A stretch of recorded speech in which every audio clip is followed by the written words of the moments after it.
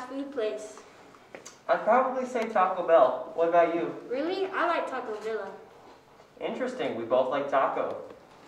Make sure to get your best taco, because you can today. National Fast Food Day. Don't you dare get tomatoes. Disgusting. Now on to our announcements for the week. Stuco is selling butter braids, so contact anyone in student council or go to room 305 to buy some. Also, a big congratulations to volleyball on a fantastic season. And also congrats to Mackie Hart on advancing to state and cross country. Y'all did great. Now on to our super weatherman, Ian. Yeah, I am! What's up, SHS? Here is this week's weather. Monday, it'll be a high of 71 and a low of 48 and sunny. Tuesday, there'll be a high of 76 and a low of 51 and sunny. Wednesday, the high is 80, the low is 50 and sunny. Thursday's high is going to be 77 and a low of 51 and guess what? Sunny. Friday, it'll be a high of 78, a low of 49 and also sunny. And just as a disclaimer, we live in West Texas, so probably don't listen to me. I'm always wrong, probably. That's all for this week's weather. Hope y'all enjoying it out there. And back to Lily and me. That was great, Ian. Some of your best work. Thanks, Lily. I think so too. Now on to Shallowwater Sports.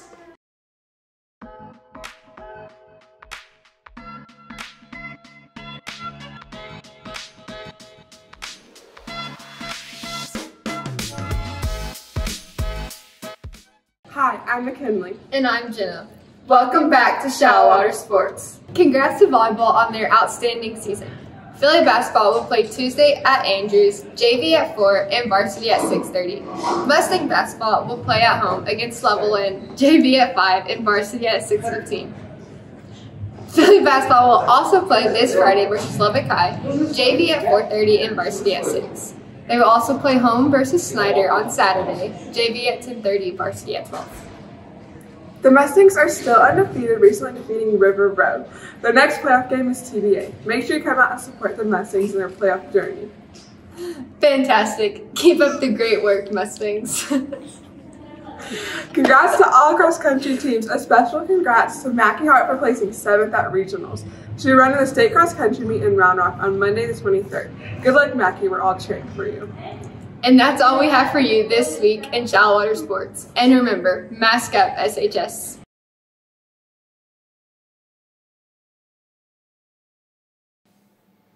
Hello SHS, and welcome to our next segment of politics and the 2020 election. With a very stressful election process and, quite honestly, a few bitten off nails, the former Vice President Joe Biden is now the President-elect of the United States and will be taking office January 20th. The incumbent President, Donald Trump, is filing lawsuits against states that he has lost in and says that he might bring the election results to legal action if possible. In other news, the President has currently fired his Secretary of Defense, Mark Esper, and with many questions over votes being recounted and the transition process going forward, this next few weeks are shaping up to be a bit chaotic. That's all we have for right now, but we will continue to keep you updated as things move forward. Have a good day, SHS, and stay safe. Hey SHS, in honor of Thanksgiving today, we're walking through the halls and asking people what they're thankful for. What are you thankful for? Family. Oh. And what are you thankful for? What'd you say? What are you thankful for? My husband. And what are you thankful for?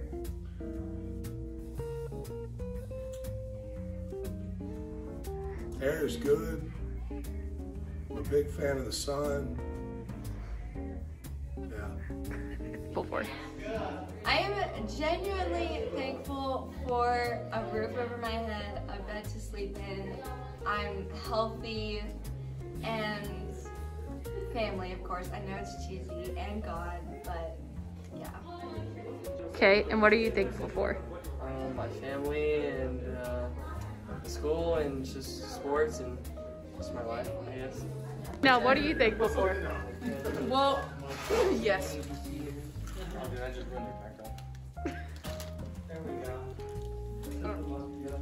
Okay. Thankful for? I'm thankful for the awesome students at Shallowater High School. What am I thankful for? Why, toilet paper. What key can open doors? Or what kind of key can't open doors? What kind of key can't open doors? I don't know. A turkey. Okay, that was actually pretty good. Y'all have a great week. Have a great Thanksgiving break. Mask up.